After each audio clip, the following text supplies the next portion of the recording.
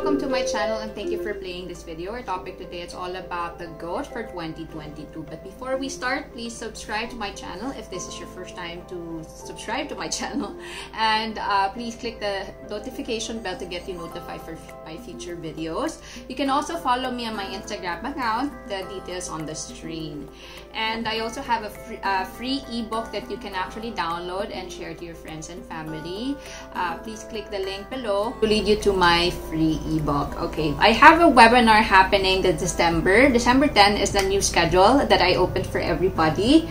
If you're interested, please click the link also in the caption box. This basically includes Pachi, Feng Shui, and Kimanlunja as a preparation for 2022. In addition to that, I also have a free topic that actually includes period 9 compliance, what you can do for your space and your Pachi chart. Alright? Okay, so now going back to our main topic, which is the goat for 2022. By the way, you not only have one animal, you have 4. The year represents your colleagues, your clients, your friends. The hour represents your finances, your mentor, your career. The day represents you and your spouse, your significant someone. And then the hour represents your children, your investment, and even your thoughts. To get to the BaZi Calculator, please click the link below. Okay, so here are the auxiliary stars that we have for the goat.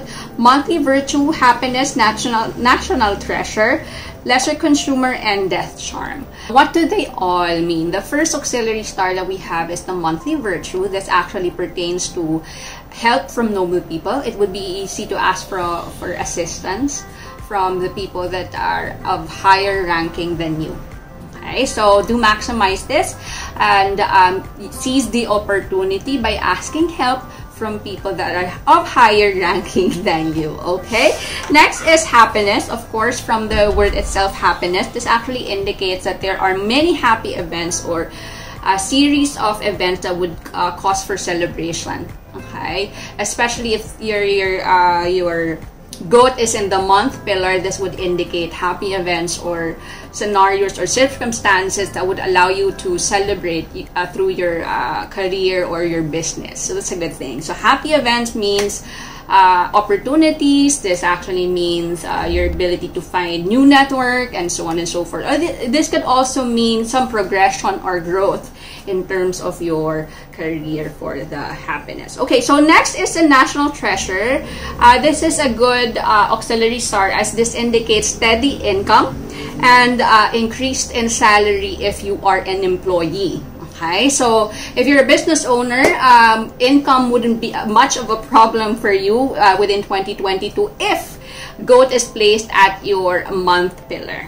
Okay, great. So the next 2 auxiliary stars that we have is the lesser consumer, and then we have the death charm. Now, lesser consumer is all about expenses, especially if you don't have the discipline to manage your finances. My advice is to seek for products or services that would give you a much return of investment instead of spending aimlessly. Okay, this will help manage your finance, especially for the rainy days, and doing so also increasing or pushing yourself to have the discipline to save first before spending will actually help you and protect you from rainy days.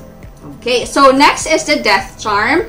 Death charm is all about obstacle, litigation, arguments. No, it's a series of problems that could happen within 2022 if we are not careful. Okay, if we're not careful and we do not manage our actions, and you can find 2022 a little more difficult, especially if your goat is placed at the month pillar. If you are not going to have the ability to strategize your plan, your month-to-month activities, this can be difficult. Now, in order to prevent this from happening, my advice is to create a plan and stick to the plan. Have the discipline to stick to the plan and learn to strategize whenever there is any obstacle along the way. That's the best way to manage this death God should anything happen. When it comes to litigation, please have your documents, any contracts that you actually have to sign checked by your lawyer before signing anything, and please refrain from saying things out of a whim or doing things recklessly to avoid offending others. Okay, because offending others at the end of the day can cause some litigation and further arguments. And when this happens, this is another set of problems that you have to actually face. And we don't want that, right? Okay, so thank you so much for watching. I hope you learned something today. I'll see you in my next video. Bye!